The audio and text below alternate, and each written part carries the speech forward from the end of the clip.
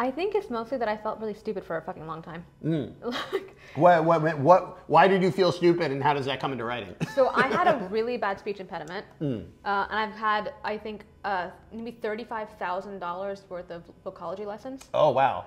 Did it work? Did it help you a lot? I mean, I sound okay now. You sound great. Unless I sound like total shit. No, but I mean, you never knew. I mean, not to bring any sort of thing into you, is like, people have told me I talk weird. You do. I do? No, you don't. No, No, you're fine. No, you're fine. No. Apparently I do, but it hasn't. It's kind of a weird thing. Like, maybe I should fix it, but on the other hand, I've made my living talking. Yeah. So it can't be that bad, right? For me, it was really bad. I had a very bad stutter. Yeah. And it's also genetic, because my mom has a bit of a stutter, my uncle has a bit of a stutter. I have the worst one by far. Could not get a bloody word out. Really? Yeah, for sure. And then I grew up like with braces and glasses, and also was kind of chubsy. So man, it was rough going. Sarah. You were like all 5 of the powers combined. All of them, but like, for like a shit situation. But I'll find that like conventional attractiveness and conventional beauty can oftentimes inform your competence or your perceived competence. People will think you're stupid if you're not pretty enough to say that you're smart.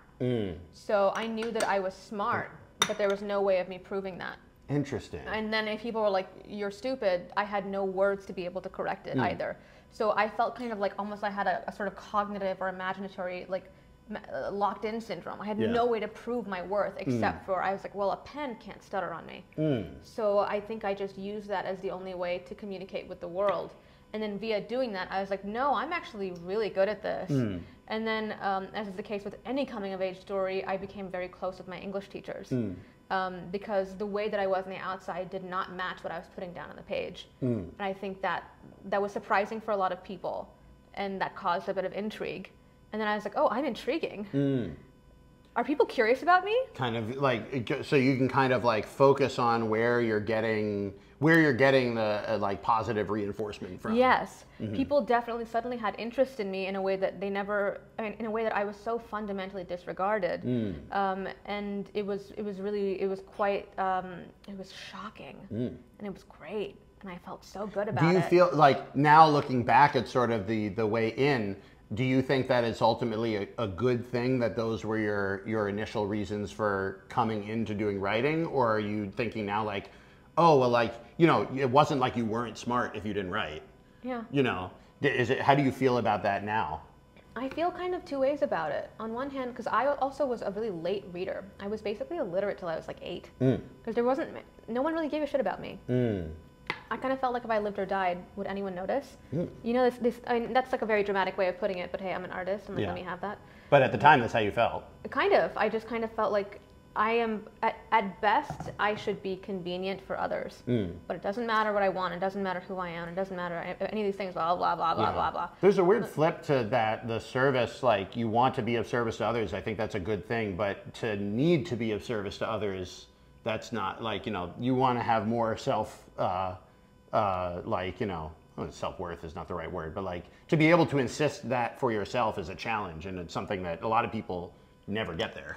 I think it's like ultimately a very hideous thing to make somebody's value be based upon their convenience to others, because I have my own life and I will be self-possessed within it, and I think my value is based upon the impact I have upon my life and others, not the convenience and not how easy it is to run roughshod over me and sort of thing. So I was like, okay, like that's just not how it's going to be for me, and I just don't know what to do about it. So I picked up a pen, and then over time I realized that putting words to things solidifies my my reality.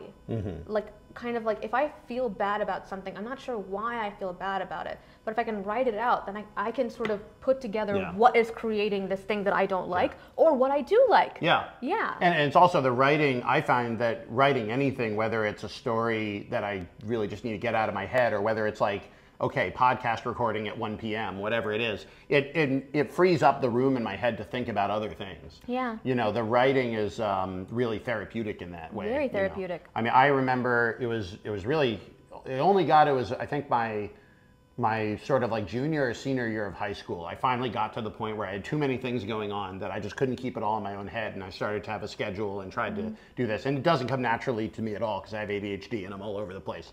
So like, but forcing myself to be able to like kind of schedule stuff, you know, to-do list sort of things. These are very basic tools, but it was shocking how effective it was. Even if I didn't achieve more, even if I didn't do the things on the to-do list, I felt better because I had made the list and it was now out of my head. Yeah. And then of course with storytelling, and the cool thing about it is if you do that every day continually, eventually you have a story, and now the thing that's out of your head is actually interesting to other people too. Yeah, absolutely. So that was kind of part of the way that you got into the writing.